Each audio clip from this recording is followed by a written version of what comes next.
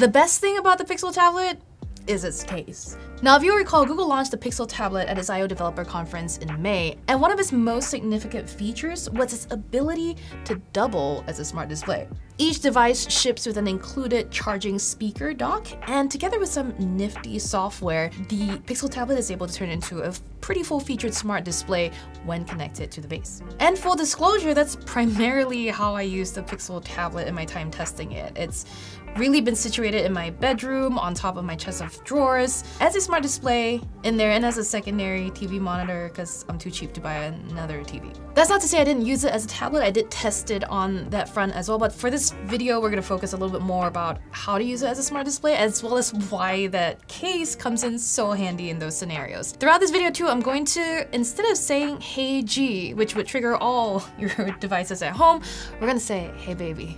All right, cool.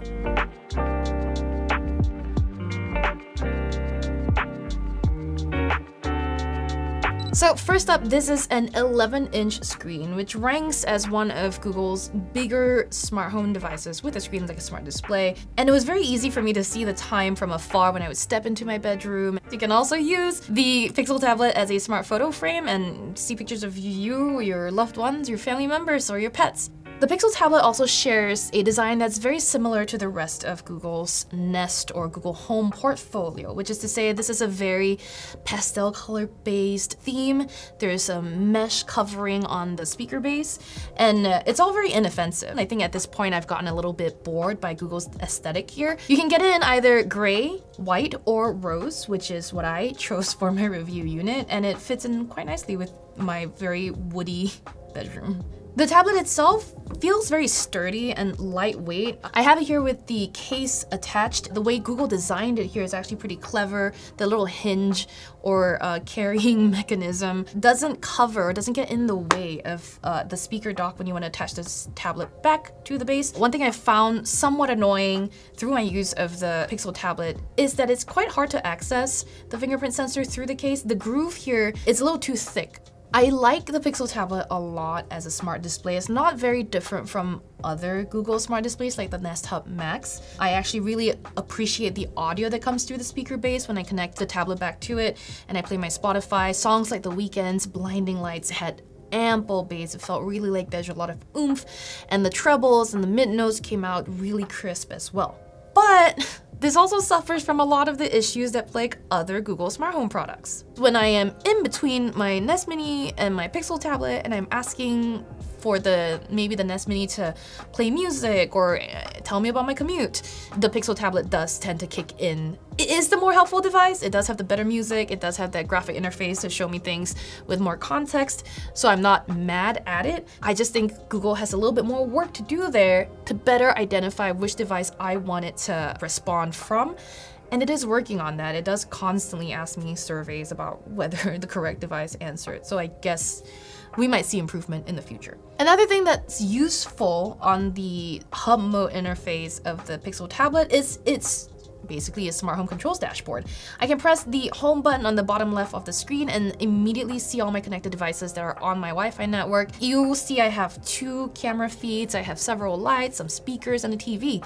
It's nice to be able to manage all of that from one place. Another thing I use the Pixel tablet to do is set up some automations. And again, this is not a feature unique to the Pixel tablet. You can do this with any other Google Home device on the Google Home app. But I did set up a automation where if I said to any of my Google devices, "Hey baby, I am home," it would start some sexy music. The trouble is that right now, Google doesn't allow you to choose which device the music would start playing from. So only the device that heard you will start playing the music that you want it to play. Another standout feature of the Pixel tablet is this is the first Android tablet that also doubles as a Chromecast receiver. It's not the first smart display to do so, but it's the first tablet to do so, except for when you remove it from the dock, it can't receive Chromecast. So I don't really know where Google was going with this idea. However, it is nice to be able to cast to the Pixel tablet when I am laying in bed and, like I said, trying to use this as a cheap, small secondary TV. The Pixel tablet, by and large, is a very capable and competent smart display. Everything I've seen on here, from pictures of myself to pictures of my family to videos and YouTube shows, has come off clear regardless of the lighting situation. You know, it's been bright enough to see, and pictures are crisp, videos are vibrant and smooth.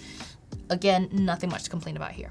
Now, the audio through the tablet itself is a little tinny. I don't really like it. It will be good enough, say, if you're laying back on your couch and you have no other option for music playback. But for most of the time, I think you'd prefer either pairing headphones to it or putting it on a speaker dock. My favorite thing about the case is what I showed you at the start. It is the silver kickstand that doubles as a handle that you can use to carry it like it's the next fashion item of the year, or hang it on anything that you can try. I mean, I tried to hang it on a coworker's ear. That didn't work very well. Basically, this enables you to work on the Pixel tablet pretty much wherever you go. When I did start to use the Pixel tablet as a tablet, one of the things I wanted to test out is how good Android L is for multitasking. One of the new things that Google added with the Pixel tablet is this dedicated taskbar at the bottom, where when you slow drag from the bottom up, you'll see a row of about 5 to 6 icons pop up, and these will enable you to launch apps more easily in split screen. Sometimes what happens is the smaller window defaults back to the app's mobile version instead of its tablet-friendly layout. For example, when we resized the New York Times crossword app back to about 1/3 of the page, it asked us to restart the app and then relaunched it in the phone-friendly version. It feels like a fix, a stopgap solution to a problem that Google's gonna have to look into further. One thing I wasn't really able to test extensively in time for this video is battery life. Now, Google promises upwards of 18 hours of non-stop video playback on the Pixel tablet. Here's why I wasn't able to test it. The instinct with the Pixel tablet is when you're not using it, to put it back on the charging dock. Whenever I put it back, it just recharges again. What I'm going to do is run our typical Engadget battery test, and you can check out our written review on Engadget.com for the details of the battery test results. I can say, however, that the Tensor G2 chip running inside the Pixel tablet did perform fairly admirably. I haven't pushed it to its limits just yet. I will, however, put this through more of its paces by running different games and doing the typical things that would push a processor to its limits. So again, check out the written review on Engadget.com for that. It's hard to tell you how I feel about the Pixel tablet because it's one thing trying to be many things at once. It leads with its name, the Pixel tablet. And we just have such a bad history with Android tablets that it's hard to feel any enthusiasm for the Pixel tablet as a tablet. Does it work? Sure. Does it have better software than ever before? Yes. But I'm not so much sold on the Pixel tablet as a tablet. I am more intrigued by its potential as a smart display with a detachable screen. For $500, Google's giving you a pretty complete package here. You've got a very competent tablet, you've got a speaker dock that if you wanted to buy additional ones would cost you $120 each, and it provides really good audio as well.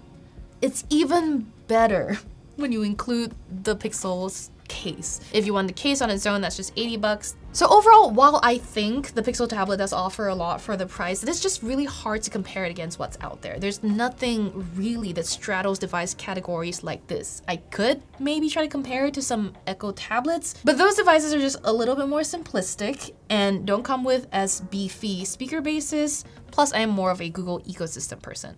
If that's you and you're a fan of Google's products and devices, the Google Pixel tablet might just be the best new addition to your home.